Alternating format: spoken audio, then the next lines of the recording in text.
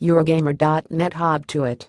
By Tom Phillips Published 06102017 Fable Anniversary is finally available to play on Xbox One via the console's backwards compatibility service. Anniversary is the enhanced re-release of the original Fable 1, which launched all the way back for the first Xbox in 2004. Anniversary then turned up a decade later, in 2014. Xbox fans have been asking for Fable Anniversary to be backwards compatible since the program's introduction.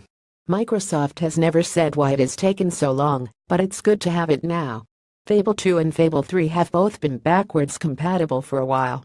Spin-off downloadable game Fable 2 Pub Games is also, as of last night, backwards compatible. Now, how about a Fable 4 by Fable Anniversary from Amazon?